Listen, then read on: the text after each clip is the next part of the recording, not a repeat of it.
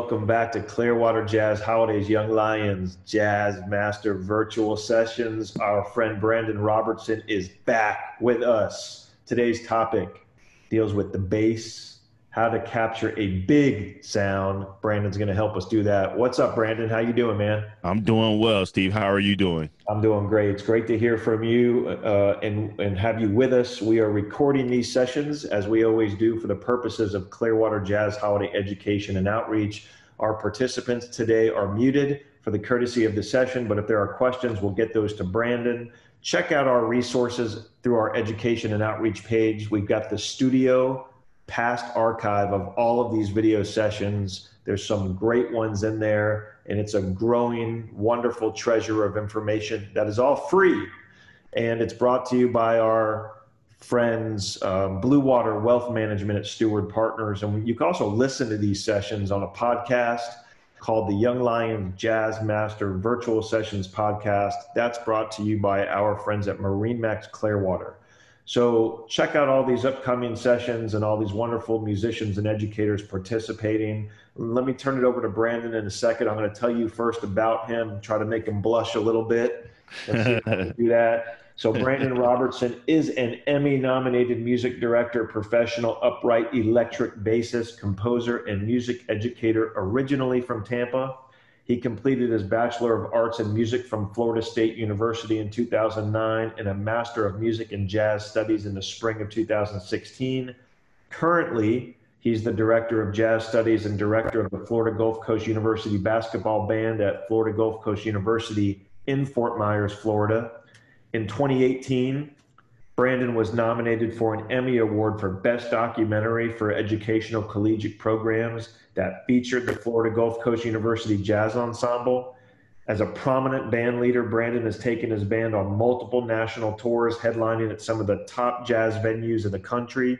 To add to this impressive resume, he's performed with notable acts such as the world-famous Count Basie Orchestra, led by director Scotty Barnhart, vocalist Carmen Bradford, Jason Marsalis, Marcus Roberts, Marty Morell, Wycliffe Gordon, Dan Miller, and many, many others. He's also been featured as a performer and band leader at various national jazz festivals. And if you haven't already done so, check out his first debut album entitled Based on a True Story. That was released in the fall of 2019 and reached all the way to number 16 on the iTunes Top 200 release. Yeah, baby. Brandon Robertson back with us, Young Lions Jazz Master Virtual Sessions. The stage is all yours, my friend. All right, so I'm gonna try to hide my blushing right now. You know, my cheeks are cherry red. So I appreciate the introductory. Everybody who's watching, thank you guys very much for having me back. I have enjoyed doing these sessions throughout the summertime. It has been great. It's actually been wonderful because I've gone back and looked back at some of these videos, and I've realized how valuable they are to the future generation that are going to, and the future youth that are going to be watching this. So you guys are doing a great job with this platform. Thank you guys again for having me. So for today, I wanted to talk about a topic that a lot of band directors, I don't know, have had the opportunity to address with their bass students.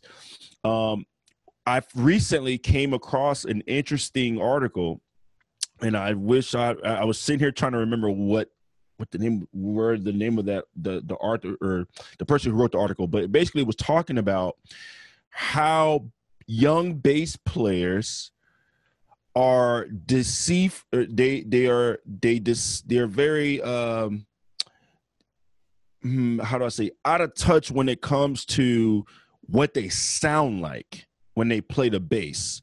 And I thought that this article did a great job kind of just tapping into like, well, how do you get a big sound? How does somebody practice that, you know? And I remember in my undergraduate studies that was a struggle of mine, that my bass teacher would always tell me, it's like, Brandon, you need to work on getting a bigger sound. You just sound so thin and weak. And I'm like, I am pulling the strings. I am pulling the strings. I don't know how much louder you want me to get.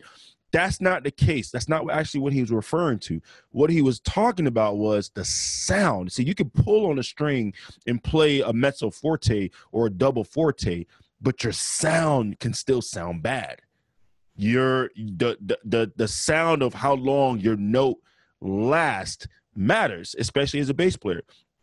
So so I'm going to cover 3 topics today, 3 pointers. These 3 pointers might be a little bit in depth, but you can always go back and watch this so you can take your time, jot down some notes, etc. Point number 1, right hand, left hand. Okay. Your left hand is what makes the sound. Your right hand is what produces the sound.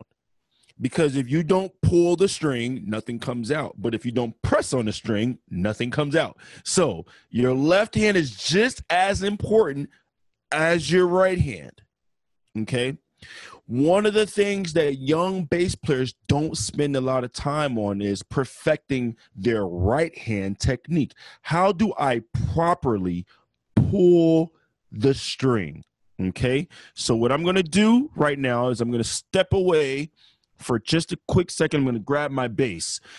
I'm not going to play, but I'm going to demonstrate for you exactly what I mean by when you pull the sound. I'm going to show you 2 techniques that are wrong and 1 technique that is right. Okay, so I'm going to show you two that are wrong and 1 that is right. Okay, so.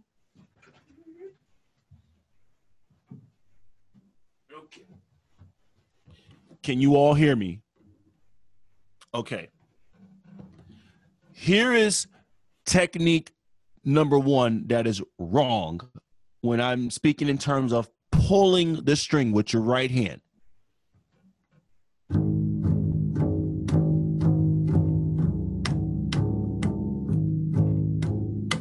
That's a big no-no.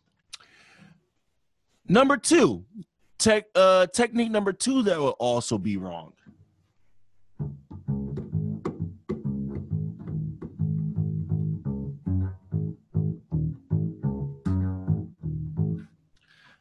That is also wrong.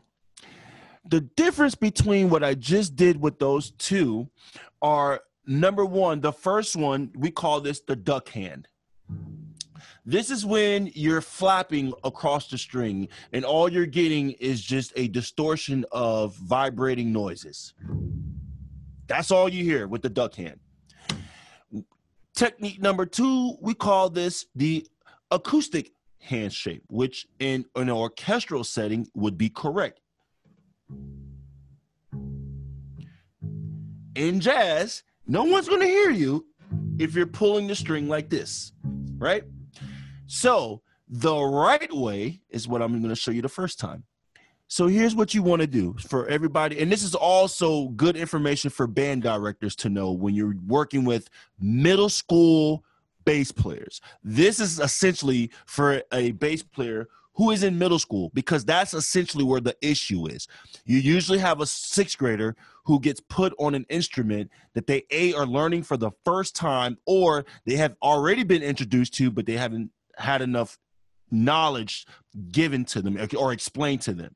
So if you're a middle school director and you have a full rhythm section, I would encourage you to push and encourage your bass player to play upright and not electric. Now, I'm not saying there's nothing wrong with playing electric bass in a jazz band, but the upright bass is the proper instrument for that setting. It also has more of an innate sound that blends better with the rest of the acoustic instruments in the ensemble. So going back to your right hand, this matters because when you place your hand on the fingerboard, your thumb is what's the anchor. This is the anchor, okay? Your thumb is the anchor. You're gonna place your thumb here on the side of the fingerboard, and you're gonna pick your hand up. So your hand, if I move the microphone first, I'm gonna move the microphone for a second. It's like this.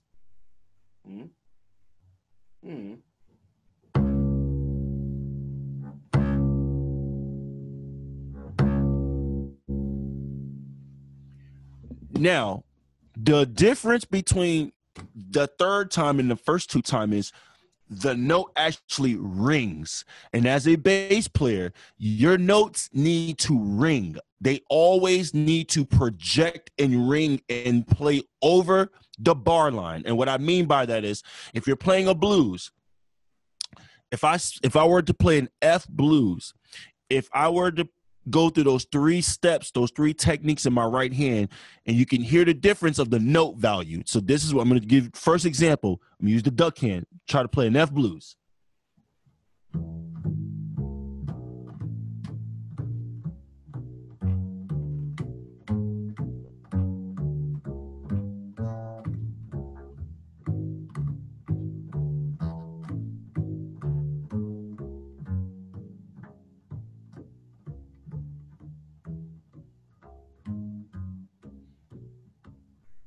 Now, you can clearly hear that you can't hear me.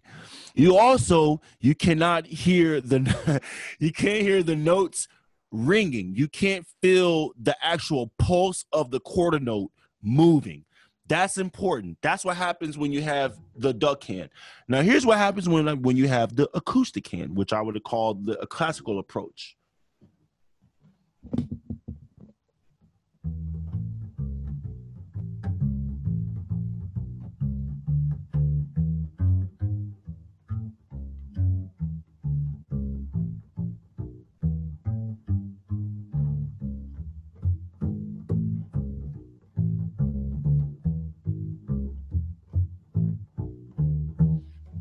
Now, the difference between that one and the first time is you actually can hear the notes, but again, it's so soft because you're not letting the notes ring. And when it doesn't ring, you will have a lot of very upset horn players because they're turning around and they can't feel the bottom. So here's what you do. This is the third way with the proper technique. Put your hand on the fingerboard. Have your full hand like this, the shape that I have it, just like this, and you're putting it on right on top of the fingerboard. When you do that, your wrist now becomes what I call a springboard, and it emulates the motion of a doorknob. So when you're turning, your note, when you pull against the string down, the note will actually ring, and it'll ring longer. So example.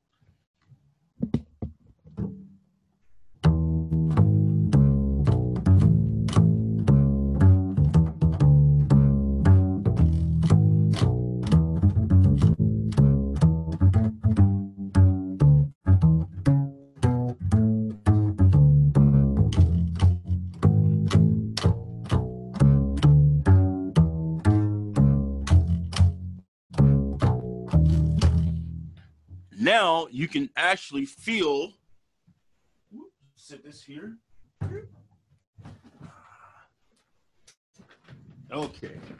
So now you can actually feel the bottom, okay? The right hand is very important. I wanted to demonstrate that because sometimes that gets overlooked. I see a lot of band directors at some of the schools that I've visited and have worked with, that their bass players spend a lot of time making sure that their left hand is together, but then I can't hear them. So they have this beautiful technique in their left hand, but they're not pulling the string on their right hand. So now the left doesn't know what the right is doing, and the right has no clue what the left is doing.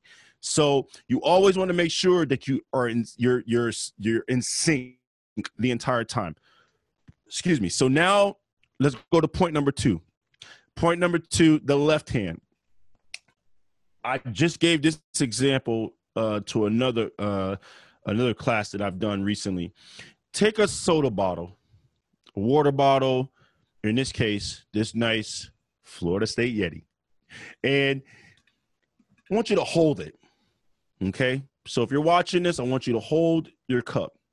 Now, as you can see, the circumference of this cup, right, emulates and makes the same shape in my left hand. If I were to remove this and I flip my hand up on the screen, this is the shape I have. A nice C, or I like to call it the Coca-Cola shape, okay? Now, on an upright bass, imagine if this is the neck of the bass, right? when you take that C shape, your hand will look something like this. All right. You want your fingers on top of the string, not flat, not inside of the string, not under the string, on top of the string. You have to place your fingers on top. That is what makes your sound, not produces the sound. It makes your sound. If you do not press down on the string, you get a buzzing. And everybody who's watching this, especially band directors, you've at some point of time have heard your bass player hit the buzz. I did it in high school. I remember my band teacher yelling at me, telling me, Brandon, press harder on the string. It hurts. Well, if you don't, you're going to keep buzzing. And I didn't know what he meant by that until I went to college, and my teacher explained to me that the tension from your fingers actually is what makes the sound. So if you have less weight on the string, it's going to buzz. You're going to get the you're going to get that sound. But if you press down too hard, you're doing what we call choking the sound, which then it kind of like capsizes how long that note will last. So it almost kind of like you're muting or playing it like a ghost note. Okay.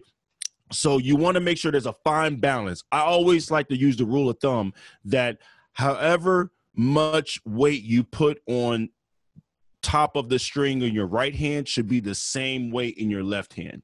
Okay. So everything is even. You want everything to sound even together. All right.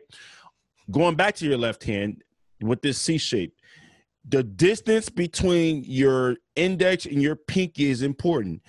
When people see an upright bass, they think they got to spread their fingers all the way out like this.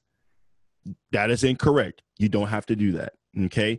If you have young, for directors, if you have young bass players who come from an electric bass background, I have a lot of students who started out on electric before they switched to upright. The transfers are very, very doable, and they're similar. The transfers from electric to upright are very similar, especially in terms of where the position is. The only difference between the acoustic and that electric, with the obvious of being the size, is it's fretted. An acoustic bass is a fretless bass versus an electric bass, if you don't play on a fretless electric, is usually fretted.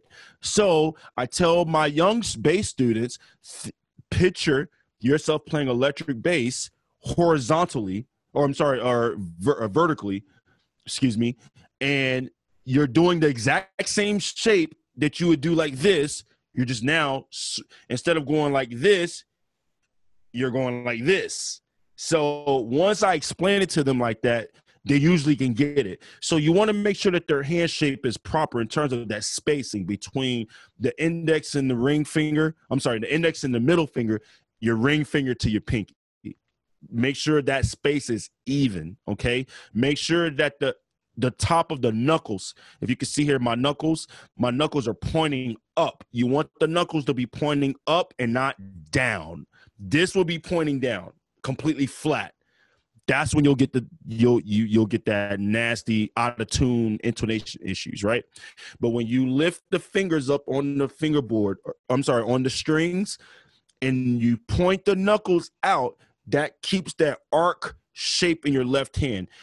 It also takes away the tension that you would get in the middle of your palm. Most of the tension in your left hand comes right here. Because when you're pressing behind the neck of the bass, your thumb is it's imprinting all that pressure in a very short amount of space. So you don't want to sit there and dig your thumb in the back of the neck, because all of this is going to tighten up. This is one tendon right here. This one tendon is connected to all the tendons here in your forearm. So and I always hear this from a lot of young bass players, that their left hand hurts, and it usually hurts right here because this one tendon in your thumb is connected to that big muscle that I forget what this muscle is called, but this is one long muscle here that's connected to your forearm that goes right here. So when you press on it hard enough, you start to feel. That's why a lot of times when bass players play, they feel their forearm is locking up or their left hand will lock up. That's what that is, because that muscle is being there's so much tension on that muscle. So in order to relax it and not build that kind of tension, you need to make sure you're not playing with the flat fingers and you're not digging your thumb in the back of the neck. Okay. My last point, and this is the one that I feel that needs to be addressed. How do you practice creating and working towards a big sound? Playing a lot of long tones. Okay. So one example of that is pull the string and see how long you can let that string ring. I have a 6 to 7 second rule that my note should ring at least 6 or 7 seconds. Okay. And if I say 6 seconds, right, that would be 1.5 space per note that I'm implying between the measures. Okay. If I'm, let's say, doing half notes, right? Your half note wants to sound a little longer than your quarter note. Your quarter note want to sound a little longer than your eighth note. And even to some degree, your eighth notes need to be slightly longer than your 16th, because the more you start subdividing, the shorter your notes are going to become when you're playing them. We all know that from just playing simple rhythms, right? Especially when you have articulations. Even when you have articulation markings in your parts, such as if you have a marcato or, or accent, or if you have a rooftop, it still implies the same. You still have to give that note its full value. So on bass, that is the same principle that we would do when we're pulling the string. Okay.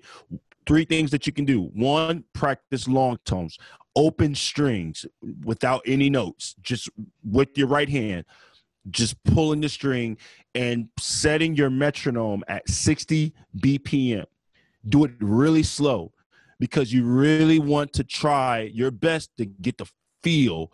I always teach my students, one thing that a band director cannot teach you is feel. We cannot teach you that. I can't teach you that. I can teach you how to listen for those type of things, but I can't teach you how to create that, because every individual has a different approach. We all have different internal clocks. Our hearts all beat, but we all beat different rhythms. If we all beat the same rhythm, we would all walk the same. We would all move the same, right? But that's not the case. So playing those long tones and playing them really slow really is teaching you how to feel that note and feel the vibration from your bass. I was taught that if I don't feel the vibration coming from my bass, then I'm not producing a big sound. There's nothing coming out of my instrument, because your instrument is your voice. So since we play an instrument that has a much lower frequency, it is way easier for somebody to not hear you and you get overshadowed, versus if you really have good control in your sound and you play out, they'll get it. They'll be able to hear it without you even trying. Okay. Number 2, aside from playing long tones, bowing. Work on playing a scale very slowly with no vibrato, but work on getting the sound to last. So what happens sometimes is we'll be playing something and then eventually we start to get quieter. And people have always wondered, why does that happen? That's because your endurance is starting to go down. And when your endurance starts to go down, you're getting winded. You're going to start playing a lot softer to try to build your immune up. You're going to try to get yourself back into it. Because if you're getting winded, you're getting tired, you're getting restless. That means you're going to slow down. And you don't want to slow down, so you start playing quieter or softer to try to keep up. What that does is that actually makes you more tired. So I wouldn't do that. All right. What I would suggest is take the bow, play a scale, play it very slow, and work on trying to keep that sound consistent. Okay. Because sometimes when we're playing a pizzicato, our sound will sound consistent one way. And then when we start bowing, it sounds completely different. Okay. So you just want to make sure that you're staying consistent. All right. With your bowing. And lastly, the one thing that you can do to help create bigger sound, listen to other bass players who have big sounds. and try to emulate that. Okay, one of my favorite bass players, who actually was a resident at one point in St. Petersburg, Mr. Sam Jones. Sam Jones is probably one of my favorite bassists that has one of the most humongous sounds throughout jazz bass history. And after listening to a lot of Sam Jones, I realized that he has a hump. We call it, it's like a thud, a big hump in his playing. And I try my best every single time I play bass to emulate that hump. And the closer I get to it, the more people will always come to me and they'll ask me, man, are you amplified? And I'm like, nope. And they're like, man, how are you doing that? And I usually would tell people, they think it's from a practice technique. I tell them I listen to a lot of bass players that have big sounds. So that sound is in my ear. So I know what I'm listening for when I play. So if I'm not capturing that, I'm going to do something in real time to fix that. Okay. So that would be that's kind of my approach of how do I go about creating a bit sound. And, your sound is your voice, like the way I'm talking to you all right now. If I talk like this and I just did like this, you wouldn't hear me. You would be like, this guy's a joke. I don't know what he's doing. Can't keep up. But when you speak loud, or not loud, excuse me, when you speak with control, when you know how to control the volume in your voice, and you know how to get your point across without yelling or without being very reserved, if you know how to find that middle ground, you'll always get your point across. So the same thing comes with your sound on bass. If you find the middle ground with your sound, no matter what you do or whatever circumstances or situations you're in, whether you have an amp or without an amp, or if you're playing outside or inside of a venue, it shouldn't matter. Your sound is your sound, and that's what people will recognize. And that's all I have for today. I think that's I just dropped some jewels on you.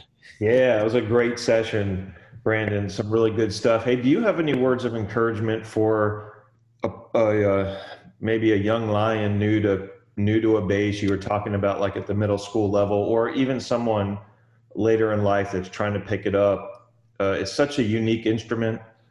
What kind of words of encouragement do you have for someone to stick with it and try to get there? Trust the process.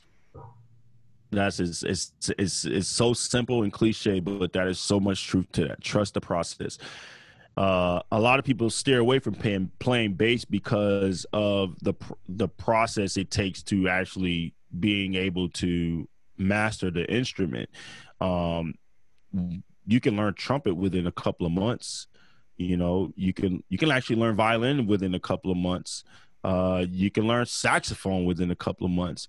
But it's something about the acoustic bass, because of the nature of the instrument itself. It's so big. It has a very large neck. The strings are a lot thicker than they would be on a cello or a violin or viola. It's a lot more weighted. So, you're having to carry the thing, and then if like you look awkward when you first playing it, you're kind of like a skeleton. Like if you had a skeleton trying to hold the bass, it'll be all like this, it just looks bizarre. Right. But it's not until you play your first scale correct. I kid you not. I was in 5th grade when I first started playing bass. My teacher kept trying to teach me to play C major. I screwed that. Oh my gosh. Poor Miss Bishop. Though, how many times that lady had to sit there and listen to me play, what was it? A, the note A. I played that note out of tune every single time for weeks. I just could not play A correctly. My hand just would not hit. It would hit A flat. It wouldn't hit A. And she would just come in there and she would smile and she says, "You're going to get it, Brandon. Don't worry. Keep practicing." I'm like, I'm tired of this. This sucks. I don't want to do this no more. And she's like, just keep doing it. She was very calm with me, very calm and patient with me. And then the day I got it, I said, wow, the feeling. It was like, I felt like I had mastered the bass. I was like, yo, I'm ready to play anything now. And then, but it was a moment where it clicked. It just clicked. It was like, that's how I do it. And I never forgot that. I was 10 years old when it clicked. When it clicked, I never forgot how to play a C major scale.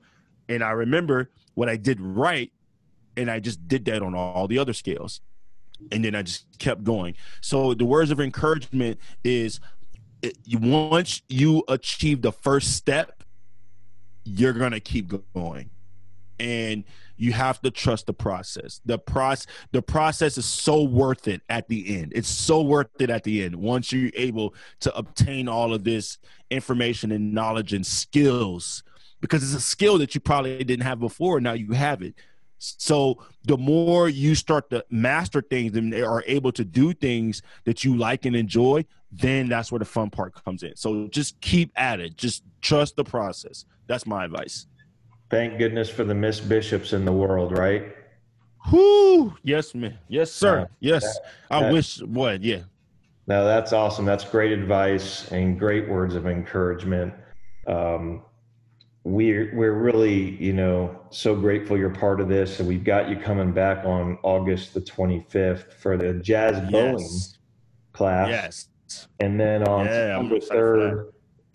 September 3rd, sort of like I think we're calling that one Understanding the Sound of Jazz. It's kind of like a jazz history kind of approach to that one, right? Yeah, and what I'm going to do, I came up with the concept for that. I'm actually going to present what I did in graduate school, what I wrote my dissertation on, which was the historical lineage on jazz bass players. So I picked a bass player from each decade, and I spoke about how that bass player had an influence on that specific time period. And I purposely picked bass players that weren't the normal choices. You would not hear me talk about Ron Carter, respects to Ron. You would not hear me talk about Ray Brown, respects to Ray Brown. You would not hear me talk about Paul Chambers, respects to Paul Chambers. I picked bass players that I knew people didn't really talk about as often, but their roles were humongous within the jazz idiom. Like Percy Heath. No one talks about Percy Heath. Percy Heath, to me, was one of the founding essential bass players that was able to cross over between classical and jazz with the modern jazz quartet. They played through composed classical pieces in a jazz format. Richard Davis. No one talks about Richard Davis. Richard Davis played in symphonies. He teaches at one of the colleges up there in the Midwest. He did a full classical concerto concert with bass player, the bass maestro himself, Gary Carr. And these are things that nobody talks about, and I found that through my research. I was so intrigued by this that even when I mentioned Sam Jones earlier, I picked Sam Jones in my dissertation because Sam Jones was one of the only few bass players that was legitimately gigging on cello. Ron Carter did a few albums on cello, but he wasn't gigging like that the way Sam Jones was, and made it popular.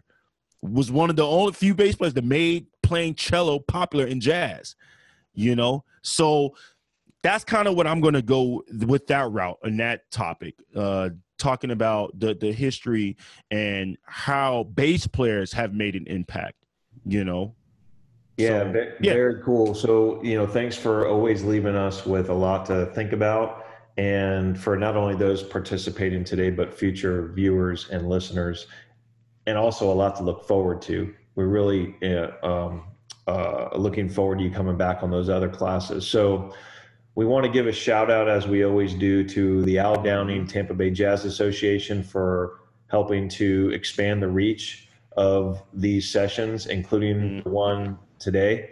And to all our other partners out there, thanks for believing in the Clearwater Jazz Holiday Foundation mission of education and outreach. And we look forward to seeing everyone on the next time. So Brandon, thanks again, man. Stay safe out there. Go get a nap. You earned it today, Brandon. Oh man, I'm about to. I've been teaching straight all through today, so I'm ZZZ. Nice. All right, everybody. Be well out there and keep playing. We'll see you soon. All right, guys. Take care. Have a good one.